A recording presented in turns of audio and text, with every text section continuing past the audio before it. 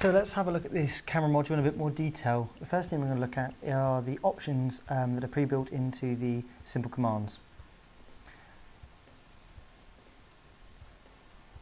So if you run the command raspi still and just hit enter, it will give you all the options. You can see there you have the ability to change the width, height, the thumbnail, move it to demo mode. You can change the brightness, contrast and saturation, that type of stuff, the sort of things you'd expect on a camera. And again, with the video, the raspi video command, you have the same settings there again, exposure and that type of thing. So let's have a look at some of the most basic ones we want to use. So first of all, we realized in the last video that the image was mirrored. So what we want to do now is to take a normal picture, which is using the raspi still -O to output and then the name of the image. And then if we add this new tag to it, which is -HF, which is horizontal flip, and hit enter on that, it will take a new picture, but it's going to horizontal flip the image and it will be mirrored. So I quickly transferred those onto my machine, and you can see that the standard image is that way round and the horizontal flip is the other way round. So let's stream a video footage from our Pi to a Windows machine. The first thing we have to do is install two pieces of software, NETCAT and MPLAYER. So I'm going to put a link on the screen here, which you can download a package I've put on my Dropbox, and has both of those in one directory. So download that, unzip those files, and you'll see in there are two files, or two executables, the NETCAT and the MPLAYER software, which are going to run via the command line. And they're the two pieces of software. So we'll get to that in a minute, and then we need to quickly just install it on our Pi itself. So we have the corresponding software on the Linux side. I'm going to run sudo apt-get install MPLAYER and NETCAT. Let that do its thing. Should be pretty familiar with this by now. Okay, so now we've installed all the software, let's actually stream some video footage. So one of the first things we're going to have to do is to set up our Windows machine to actually listen for the video stream coming in with the transmission. We're going to change into the directory where we've got our software, and we're going to run this big long command here. I won't go into too much detail, but basically what it does, it sets up a listener on TCP port 5001 and then redirects the footage it receives to the software MPLAYER to actually be able to view the footage. On the Pi we then need to actually transmit the video signal. So the first thing we're going to need to find out is on our Windows machine, what is the IP address, so we actually know where to send the footage, video footage. And we can see there using the IP config command, there is my IP address.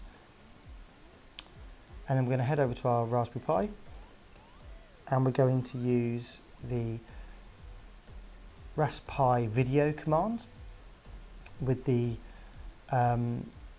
-T for time 99999, which is the basically infinite pretty much, and then -O to output it, and then we're going to pipe that, so direct that towards NETCAT, which will transmit that footage on port 5001. That's basically what's happening in that command. So the video footage output to the NETCAT software, which directs that and transmits it. When we hit enter on that, we can see that the Windows side starts to receive the footage, and in the bottom right hand corner of our taskbar you'll see this little icon, MPLAYER, which is now receiving the footage. Click on that, and there's the live footage that you'll actually get from the video, and you can see it's pretty good quality. Now the video format that comes out of the raspi video is a H.264 file, which is not normally easily read by things like Xboxes, PlayStations, mobile phones, that type of thing. So we have to wrap it into an MP4 container so it can read it. And we're going to convert it from H.264 to an MP4. It's not really a conversion, it's more of wrapping it in an MP4 container. So if we're going to install the software GPack, which you guys should be familiar with, with that, and then we're going to run the command to actually convert the video, and it just does it very quickly. So the command is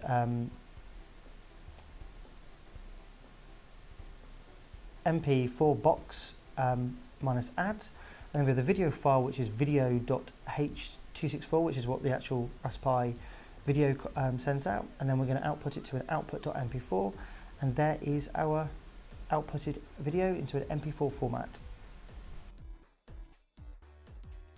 Okay, let's have a quick look at time-lapse videos, which is taking a picture every few seconds for a duration of time. I've got two SSH sessions open to the same Raspberry Pi. I'm going to make a directory to store our images in, and on the left-hand side we're going to run the actual time-lapse command, and on the right-hand side we're going to run the watch command with watch space minus ls minus l, which will allow us to watch the directory listing of that directory and see the images as they're created every 5 seconds. There we go, set that up, that watch on the right hand side. Now we're going to run the time-lapse command, which is the Raspberry Pi still to take images, output it, and there's the file name we're going to use. Time is how long we're going to run it for, which is about 30 minutes, and then TL is the time-lapse setting, which is every 5 seconds. And as we run that command, we can see every 5 seconds a picture is taken, and leave that over a long enough period of time for half an hour, and you'll have a 30-minute time-lapse video that you can edit together at your leisure.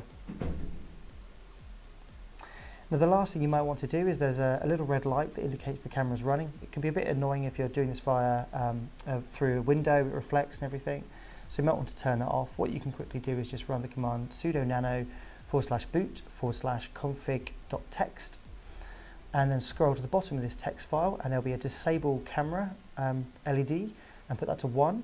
If it's not there, just add it to the bottom of the file, and Control X to exit and Y to save.